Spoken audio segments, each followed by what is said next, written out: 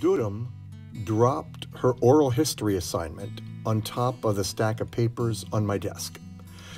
Cyprus, Eastern Mediterranean, 1996. Her report told Asli's story, a Turkish elder in Durham's village in Cyprus. Asli talked about her childhood friend, a Greek Cypriot.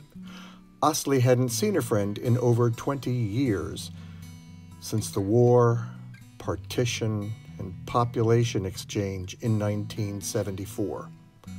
Asli longed to visit her friend again someday when the borders might open. Over the years, I saw Asli's story on my website for Cypriot oral histories. In 2003, the first border crossing opened in Cyprus, and I thought of Asli and many other Cypriots and wondered if they had been able to find their childhood friends, or if they even wanted to.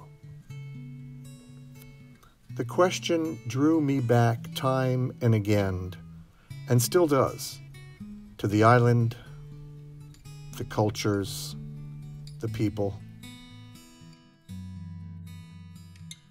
Projects with puppets, digital storytelling, and community media.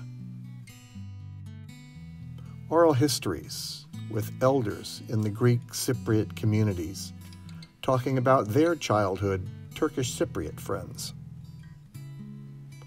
I never found out if Asli found her friend, but I heard Cypriot stories of kindness and brutality and personal tragedies and blessings. Brazilian educator Paulo Freire describes authentic education as changing both the student and the teacher. I see the truth in this.